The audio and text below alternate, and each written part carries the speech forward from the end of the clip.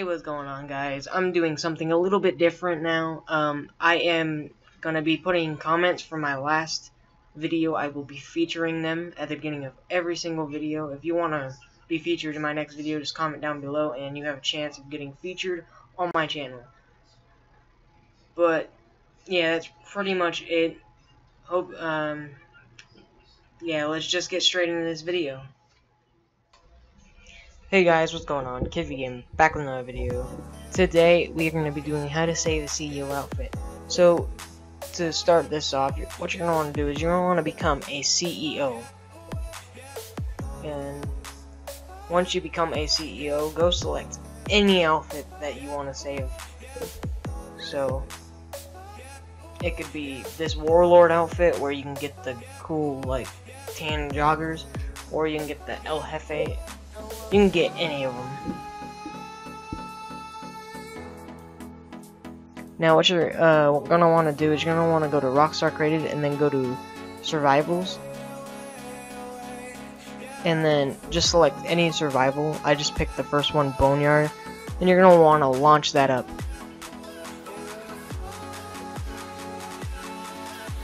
Now once you've launched this up, you're gonna want to open up your interaction menu. And now you're going to want to go to style, and you're going to want to change your outfit, pretty much change a bunch of stuff in the style section. So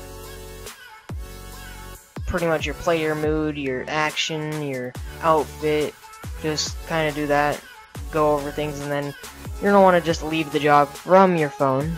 Once you leave your job from your phone, you're going to want to wait until you get into a next session, and you're gonna want to just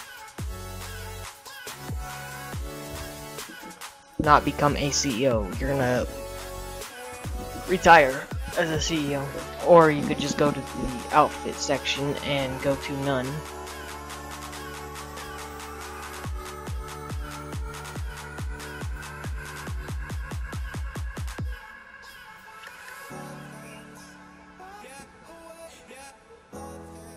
Alright, so once you've spawned in, you're going to want to go into your interaction menu, and you're going to want to go to leave CEO and retire, or you can just take off the outfit like I said.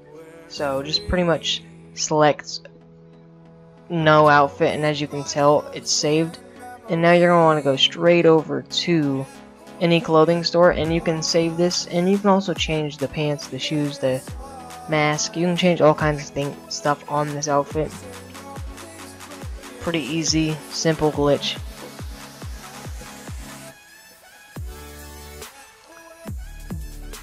But yeah, that's pretty much it with this video. I hope you guys enjoyed. Please don't forget to like and subscribe, and thank you for watching.